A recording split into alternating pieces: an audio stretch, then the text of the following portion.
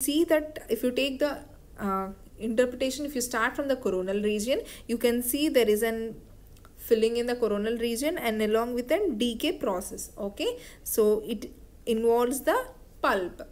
And if you take in the periapical region, you are seeing a well defined radiolucency which is more than 1 centimeter.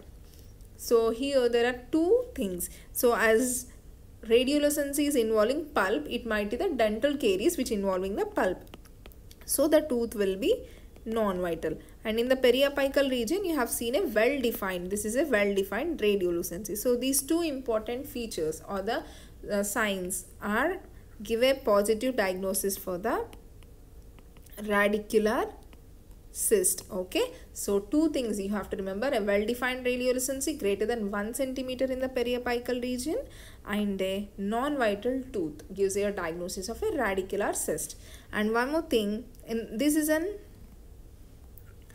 IPA. You can see here a defined radiolucency in the region of this missing tooth, and there is an prosthesis connecting these two posterior teeth. Okay, so here this type of radiolucency is in the edentulous region, and that too the tooth is missing. Okay, so this edentulous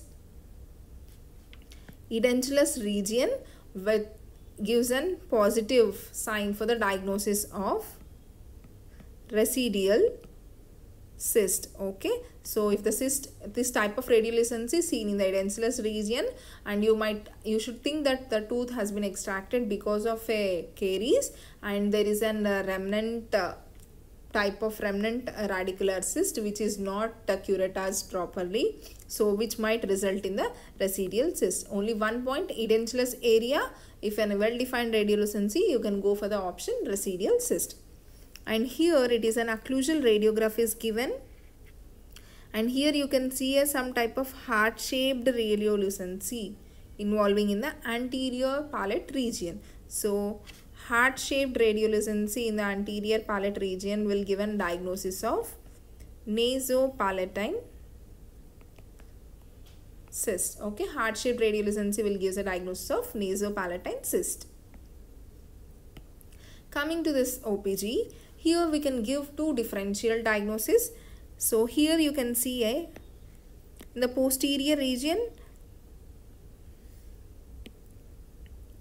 that is in the right, this is the right side, that is for the 4, 6 and 4, 8 in the apical regions, you have seen a well defined radiolucency, and 4, 8 is missing here, and this 4, 8 is impacted, and there is a radiolucency surrounding the impacted tooth in the posterior region. So this type of radiolucencies, you can give a differential diagnosis. First, as it is an impacted tooth and there is an covering radiolucency, you can go directly think about dentigerous cyst. And one more differential diagnosis you can give in this case is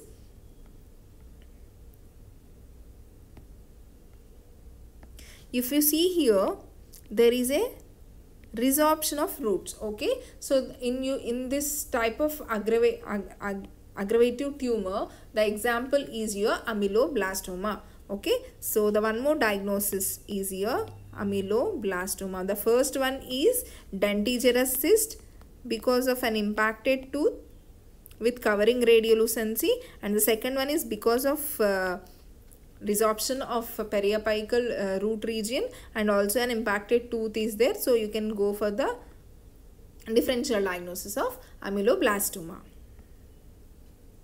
Here this is a view. Okay, this is an which view? This is a jug handle view. And what fracture can you identify in this thing?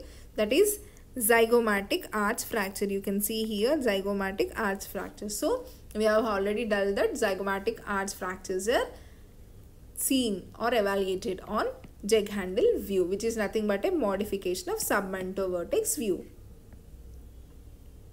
So that's all for